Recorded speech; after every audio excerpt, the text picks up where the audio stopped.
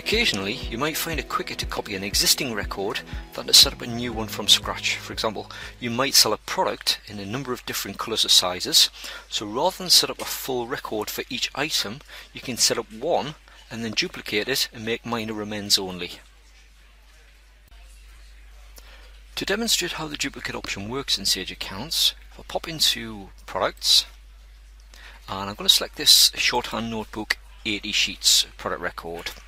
So what I'm going to do, supposing I'm going to start selling the similar sort of notebooks but with 100 sheets, rather than set up a brand new record from scratch, I can just highlight this record and then click duplicate, and then I'm presented with a new record with the details of the original record that I'd selected. So I'm just going to type in a new account reference. So this time I'll choose books 004. And we can still got to be a stock item. I can then amend the description to whatever I want that to be. Now, because it brings up the original description as well, it means I've got a bit of consistency in what I've actually called it as well. So I'll just finish amending that one. The categories are the same, the location, etc. It's picked up the default nominal codes, purchase nominal accounts, etc. Part number, I could change that if I wanted to. Just change it, put a D on the end instead, and I could also amend the price as well, so the sales price. So I'll just change that to £5. And then if I'm quite happy with that, I can then just save that. So if I then just close out of that product record,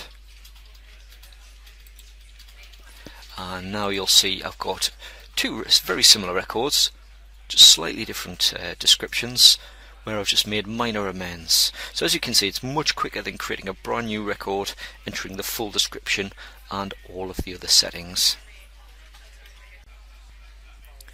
Similarly, if someone wants to place a repeat order, we can go to invoicing, and we'll just say in this example that Fred Bryant has contacted us and would like us to send exactly the same goods as was on invoice number 82. So we can just highlight invoice 82 on the list, click duplicate, and I'll just move that to the middle, and this basically creates a duplicate invoice, and I could, if I wanted to, just save it, I could print it, etc.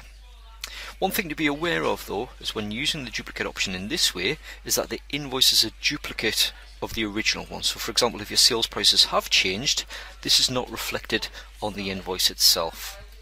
To get around this, all you would need to do is reselect the customer account. So I would just click the drop down, select Fred Bryant again, click OK, and it'll now ask to confirm, do you want to recalculate all prices for this customer? So if I click yes to that, and you'll see it updates the actual sales price of the actual product itself. And I can then just make any other amendments, and if I'm quite happy with that, I can then just save it.